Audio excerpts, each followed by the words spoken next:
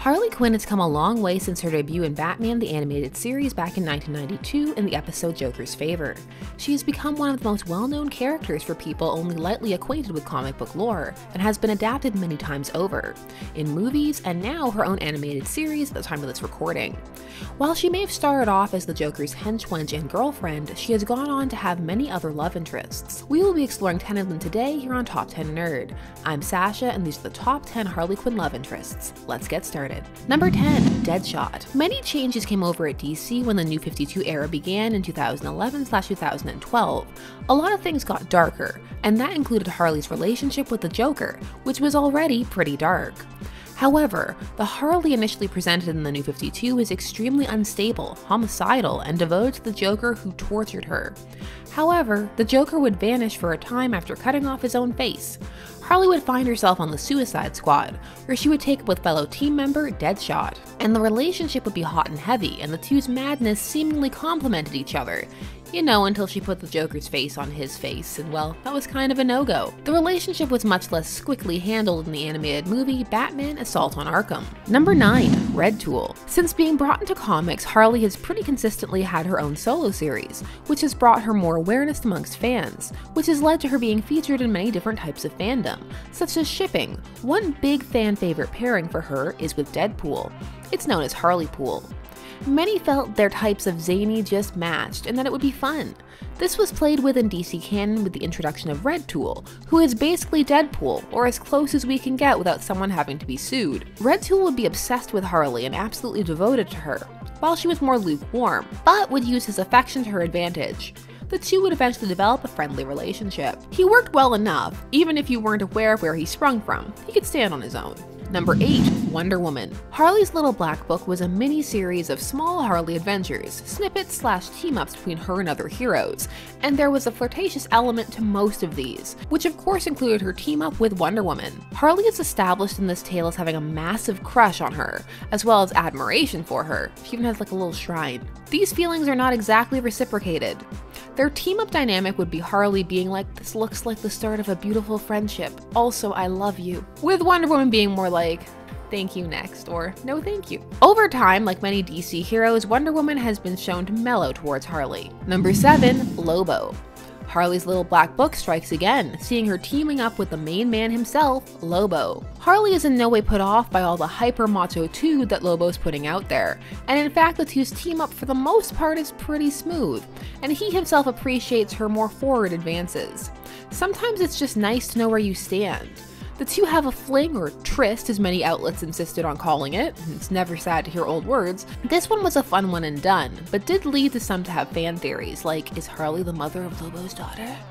Ask 2019. Number 6. Rick Flag. Man, the Suicide Squad. Everybody hooking up. You've got to read the handbook. That's not good for the overall team dynamics. The rebirth era of Harley and even the latter half of the New 52 saw the character mellowing and a tonal shift from the dark instability into a more fun, manic pixie dream girl variety of instability. The rebirth era would see her hooking up with Rick Flag. Since leaving the Joker, Harley's promiscuity has become one of her defining traits. She's a flirt and seemingly interested in most people, and many of them are willing to reciprocate.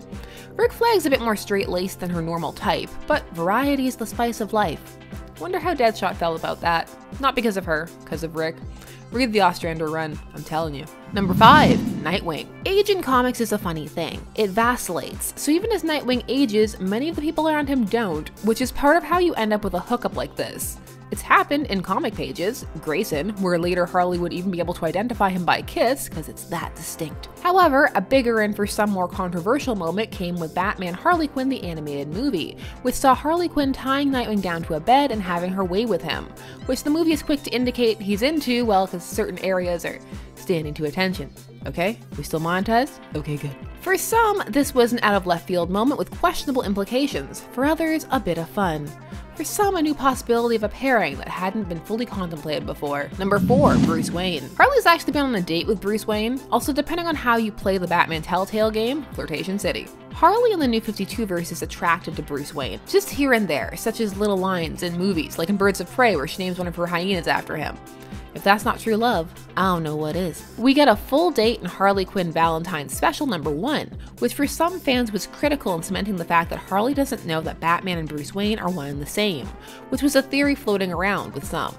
especially when she notes his jaw early on in Batman the Animated Series. Number 3. Batman.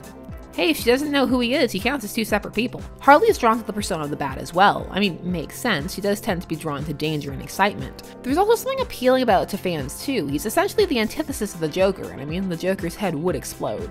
Who would he be jealous of? Well, that's up to you. It's your choice. Harley and Batman have had a flirtation since the animated series. She kisses him twice in Harley's holiday after he's particularly sweet to her.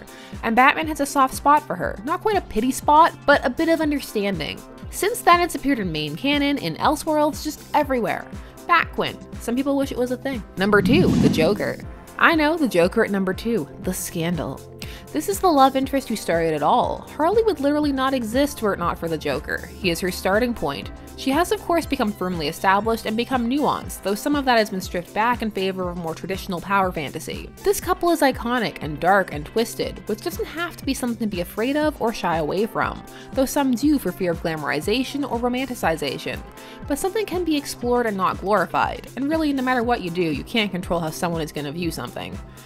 At this point, Harley has moved on from her puddin', and he from her, but it was still an illuminating chapter in her character, and a strong, necessary one. Every character starts somewhere. Number 1, Poison Ivy. Now, Poison Ivy and Harley's relationship has actually been hinted at for quite some time, but you know, the 90s, gotta keep some things subtext. I mean, who doesn't hang out with their friends without pants? That's what friendship is all about. Over time, these two's relationship would become more and more explicit, and also gain some cred with fans as being a less toxic one than her and the Joker, and B, also be more important for representation. It has gone through many phases. Marriage in alternate universes, or on again off again in the main verse. Surprisingly thoughtful in her animated show, not because of anything particular, but just the overall comedic tone that show has. Sometimes it gets pretty deep. For some, this is their endgame couple, but with Harley on the prowl, that remains to be seen. So those were 10 Harley Quinn love interests. Were there any that I missed out on that you wish I'd mentioned? If so, let me know down below. I'm Sash, and thanks so much for watching Top 10 Nerd. Please don't forget to like, share, comment, and subscribe, and hit the bell notifications so that you never miss a vid.